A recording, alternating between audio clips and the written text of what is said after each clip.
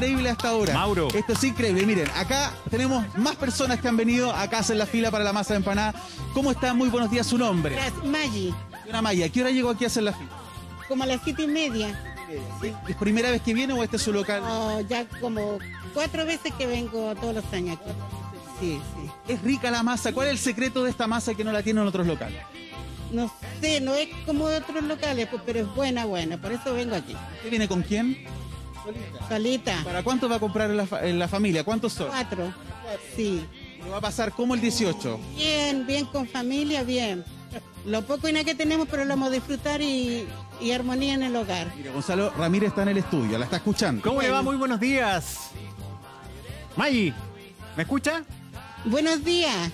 Oiga, una vez me las di de Sí, chef sí. y tratamos ahí con mi señora a hacer empanadas. Hicimos la masa, hicimos el pino, hicimos todo, seguimos todas las instrucciones, pero cuando empezamos a armarlas, se nos despegaban.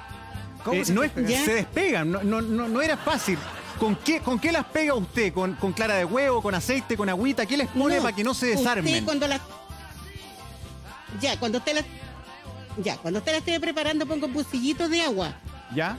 Y rellenando, poniéndole todo el menjunje que le va a poner. Claro. Se moja los deditos y en todo alrededor la moja. Ya. Con el dedito, con agüita. Eso hice. Y de ahí juega con la masa y le va a quedar súper. Y no se le va a abrir. Pero el agüita tiene que estar fría. Pero yo por esos secretos cobro. Tibia.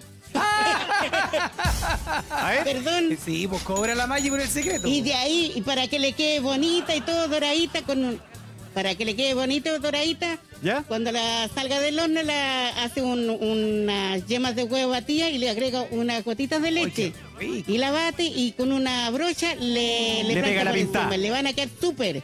Ya pues. Y después me da la dirección para ir a comer empanadas, pues para verlas cómo le quedaron. De todas maneras. Buenísimo los secretos de la señora Maggie. Muy buenos días y que tenga un feliz 18. Que no es fácil pegarla. Mire, acá la fila avanza, llega hasta allá. Hay muchas personas que han venido a este lugar a preparar su compra pre-18era.